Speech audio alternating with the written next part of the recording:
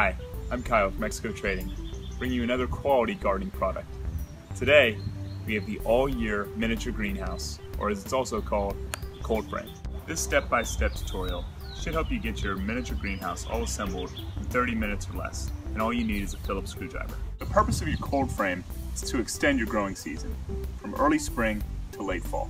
What your cold frame does is protects your seedlings and small plants from frost, cold winds, heavy rains, and pests all year long.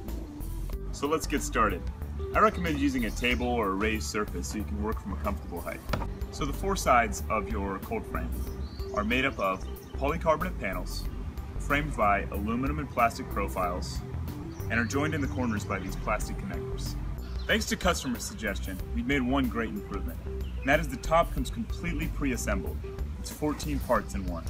Now I'm going to walk you through framing your panels with your aluminum profiles. The largest panel is the back panel. Note that the middle hole is closer to the top than to the bottom of the panel. Here we're slipping on the top profile, which from an end view has a bit of a J shape. The bottom curve of the J faces outward, which will hold the hinges on the cold frame's lid. Note that the four side panels themselves have no inside or out. They are UV stabilized on both sides. To complete the back panel, snap on each side's plastic profiles and then repeat all of these steps for the front. Note that the bottom edge of the front panel is determined by the holes lowest to the edge. Lastly, snap on the plastic side profiles and the front is complete. So notice the difference in height. Here you have your taller back and your shorter front. So now we're going to assemble your sides. Once again, the shorter side is going to be your front and the taller end is going to be your back.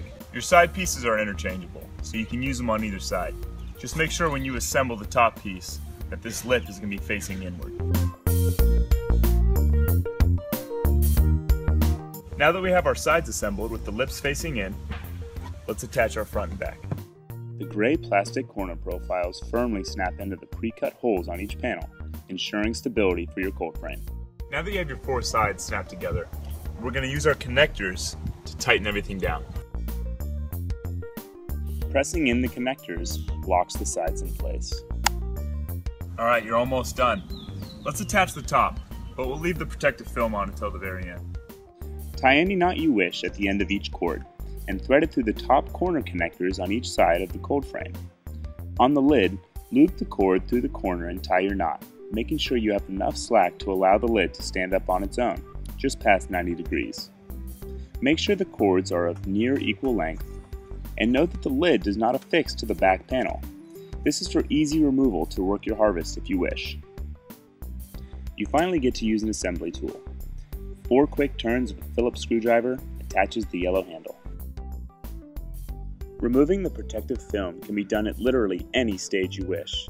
We removed it at the very end. As you can see, we already have the jump on spring, and it's only the middle of February.